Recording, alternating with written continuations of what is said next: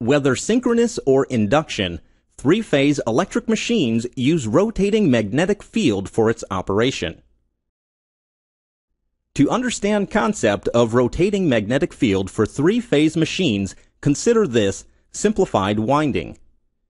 It has got just 3 coils. They are arranged 120 degrees apart. Magnetic field produced by a single wire carrying current will be as shown. For this special arrangement, magnetic field produced by three-phase AC current will be as shown at a particular instant. Now have a close look at how magnetic field varies as current in coil varies. You can notice that orientation of magnetic field changes with current, but its magnitude remains the same. From these 3 positions, it's clear that it is like a magnetic field of uniform strength rotating. Speed of rotation of magnetic field is known as synchronous speed. The big question: how to quantify synchronous speed? This simplified winding has got just 2 poles.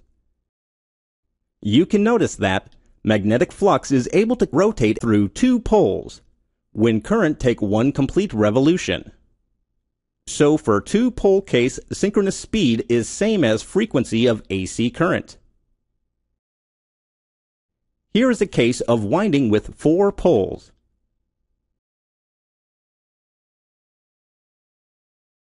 For the 4-pole system, magnetic field will again rotate through 2 poles for full revolution of current. So you can note that speed of magnetic field has become half this time.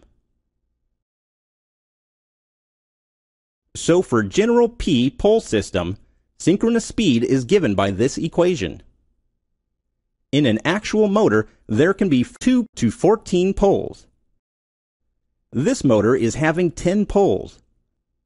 So for a 60 Hz power supply, magnetic field will rotate at this much angular velocity. Such a rotating magnetic field can make the rotor rotate for induction as well as synchronous motor.